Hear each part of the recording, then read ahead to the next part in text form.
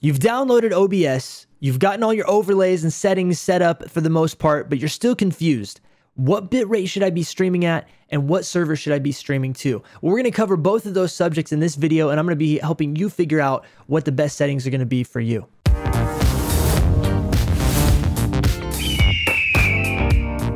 Before we get into this video, I do want to let you guys know I stream live on Twitch every Monday, Tuesday, Thursday, Friday, and Saturday. You can find me there at twitch.tv/EagleGarrett, and you can swing by anytime. Let me know if you have any questions in the chat, or also you can leave a comment down below on this video, and I'll get back with you as soon as I can and try to answer those questions the best I can. Okay, so we're going to be covering the two questions that I mentioned in the beginning of the video. The first of which is, what bitrate should I be streaming at? And the second one is, which Twitch server should I be pushing my stream out to when I'm using OBS? So we're going to jump into OBS right here, and assuming you've already downloaded the program, go down here to the Settings tab and click on Settings. When you click on Settings, it's going to bring up your settings menu, and we're going to be focusing first on this Stream tab right here. And you can see you can pick what service you're going to be streaming to. We're going to be streaming to Twitch, so we're going to select Twitch. And then you can either connect your account here, or you can use your stream key. And if you click on Use Stream Key, it's going to bring up a box where you can paste that stream key in. But also, you see this setting that says Servers right here. Well, we're going to have to select what server we want. And when we click that, you can do an auto recommended server, which will try to pick the best server for you. But what I suggest is figuring out manually what the best server is. And that way you can be sure that this thing is not messing up and causing you to have some kind of latency or ping or things like that, high ping levels, you know. So what we're going to do is we're going to scroll down, and we're going to look for, in my case, North American servers. I'm in North America, so I'm going to scroll down until I see my US. There's all these US servers, and you can see there's a US Central, and I'm in the Central area. So US Central, you know, Dallas, Denver, and Houston. These are the three closest ones to me. Now I know this because I've run a few tests, and I'm going to show you which tests I've run to figure this out. But how do you know? How do you figure out which of these servers is going to be best? I know that my area is probably US Central, but I don't know which one is going to be closest to me out of these three central servers, or actually four central servers. So what we're going to do is we're going to download a program from the internet. The first program that we're going to download is it's over here at r1ch.net. And I'll put a link to this website in the description of this video. But when you get to this website, you're going to go over here at the top right-hand corner to this thing that says Twitch Test, and we're going to click that button. When we do, it's going to bring up kind of an about this program section, and you can go through and you can kind of see what the program is going to look like, and you can read more about it and what the quality and bandwidth stuff is all about. But we're going to scroll down, and right under download here, there's a place that says download in bold, and then Twitch Test 1.52. Now this is the newest version. You may check back on a regular basis to see if they've updated it, but you're going to go ahead and click this and download Twitch Test 1.52 right here. Okay, so once you've downloaded the Twitch Test from this website, we're going to go ahead and open up that Twitch Test program. It's going to ask if you want to allow the app to make changes to your device. Yes, we do.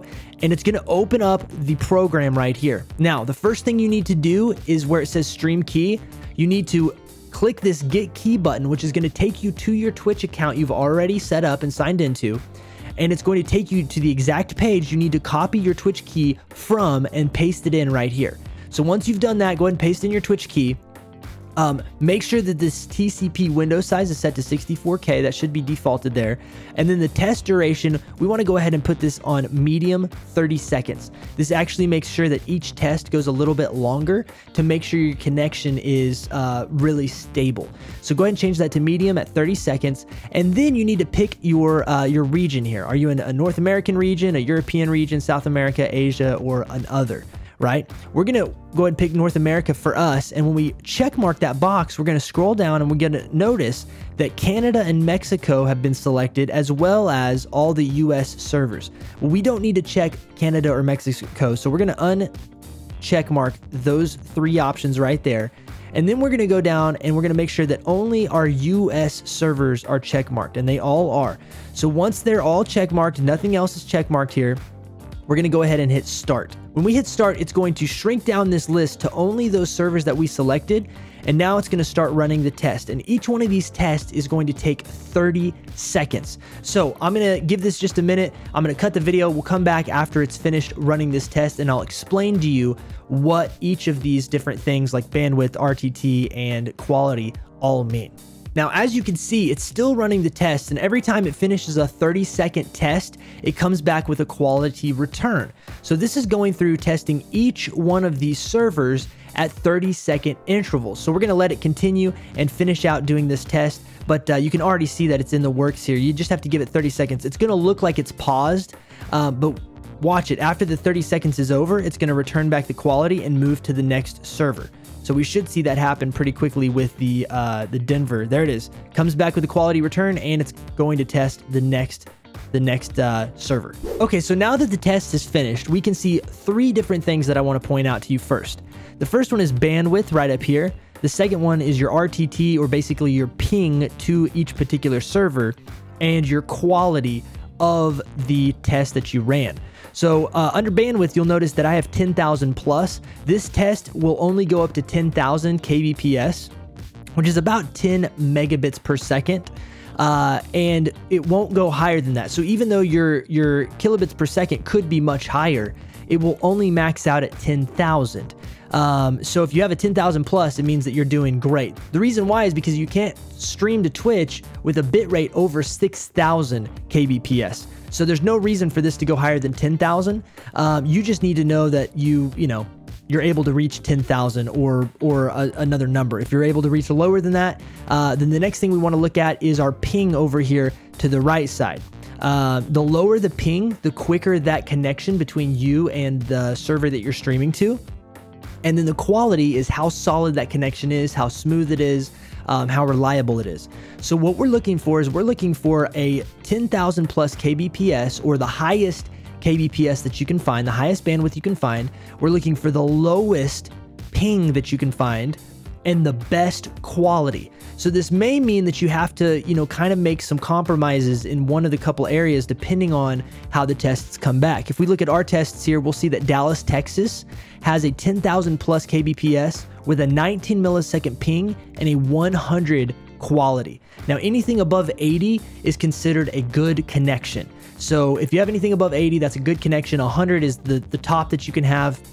So my connection to Dallas is very, very good right now. The other thing about it is if you look down here to like Houston, Texas, this one has also a 10,000 kbps, an 18 millisecond response time, and a 99 quality. So we're giving one tick on quality to gain one tick on ping, right? So we go with one tick lower ping, one tick lower quality. Well, lower ping is better, but lower quality is not good. So out of this and the Dallas servers, I would probably take the 1 millisecond higher ping to get that 100% quality, because it means my connection is going to be more solid to the Dallas server. Now, if you go down the list here, you'll see towards Portland, Oregon, which is in the West Coast servers, I have an 8,270 kbps with a 61 millisecond ping.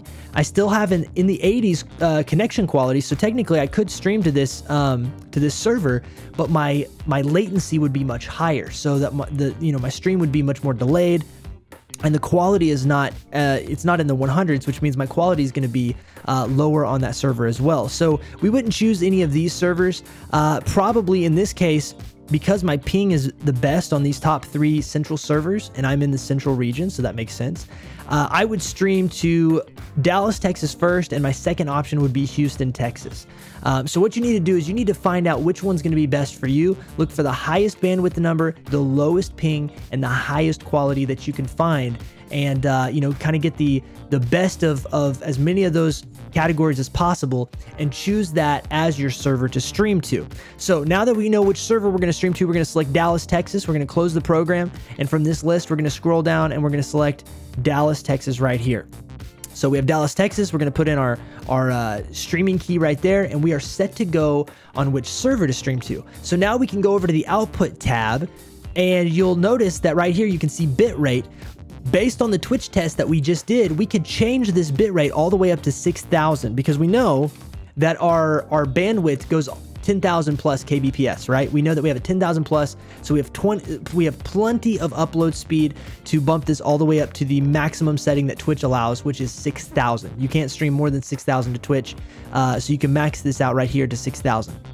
But there is a slight caveat to this. And what that is the fact that people will not be able to watch your stream if they do not have a download speed that is at or above your upload speed that you're streaming at. So for instance, if somebody has a 5 megabyte download speed and you're streaming at a 6 megabyte or a 6,000 kbps upload speed, then when they come to your stream and they try to watch at 6,000 kbps, it's going to be really stuttery. It's going to buffer a lot. They're going to have issues watching your stream because their internet is not able to keep up with the upstream or the upload that you're using to stream your particular stream. Now, this does not apply to Twitch partners. If you're a Twitch partner, then you probably already know all of this stuff, but also you're gonna have what they call transcoding options. And let me show you, we're gonna go over to Tim the Tatman's channel right here, and under the bottom right-hand corner of his stream, if you click on this, you notice that there's a quality option at the top,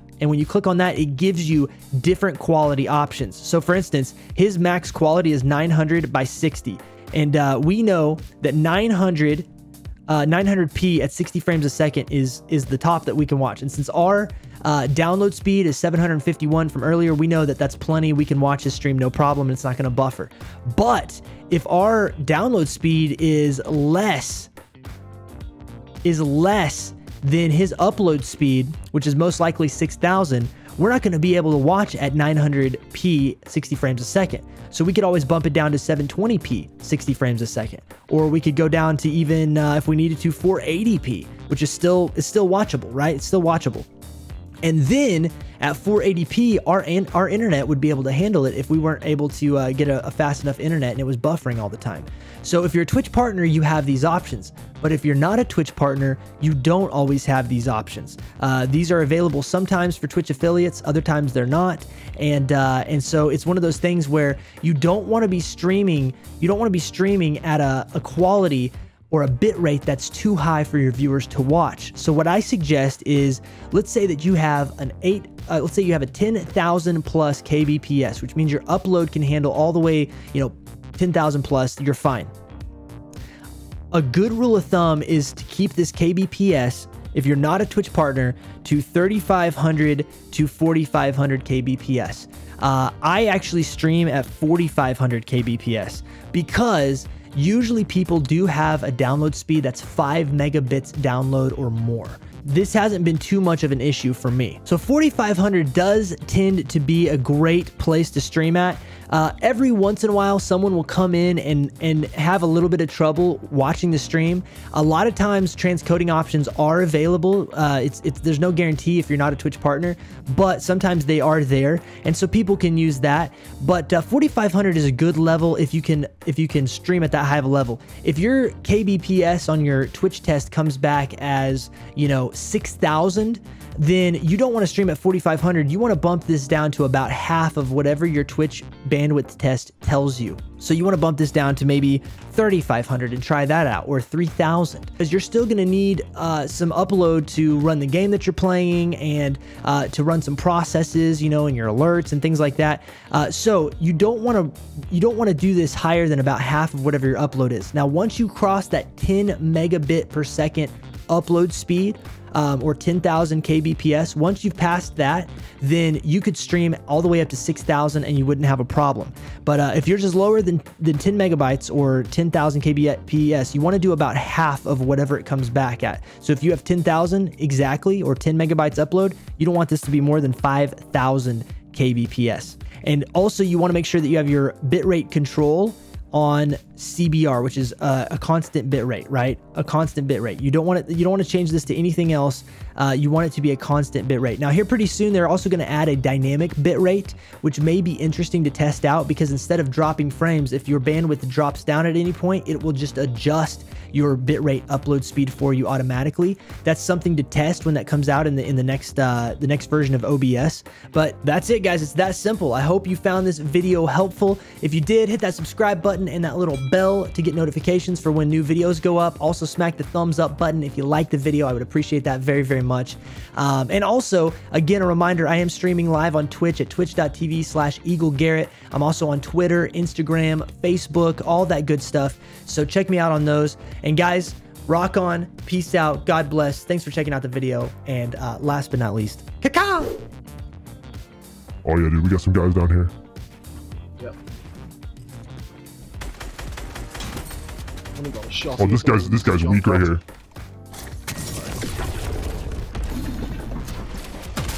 Got him. Ha, got him. Oh, I got another one, dude. I just got two, bro. My guy, my guy. Let's go. Let's go, dude. I just killed that guy with a porta potty. Oh, nice. Let's go.